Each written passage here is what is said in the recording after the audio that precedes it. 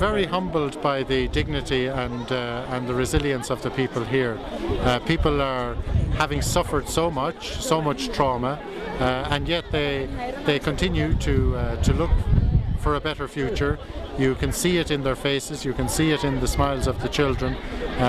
They are not defeated, and it's very inspiring for me and of course for my colleagues to be among people with such strength of character. We must focus on the faces of each and every person here today and everywhere else in this huge country who are suffering so much for so long. Every individual matters, and we can do a lot. We, as an international community, we have a huge responsibility to help. The good news is that the help that is given to this part of the world makes a real difference. It saves lives and reduces humanitarian suffering.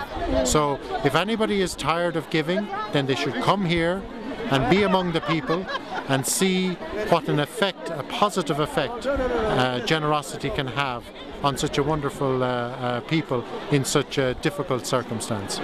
You know, we should really do more to help the people here to recover from the trauma that they have suffered. So again, I'm very humbled to be here and witness the good work that UNICEF and NRC are doing here this morning, and also to be among these very fine people who have such dignity in the face of such difficulty.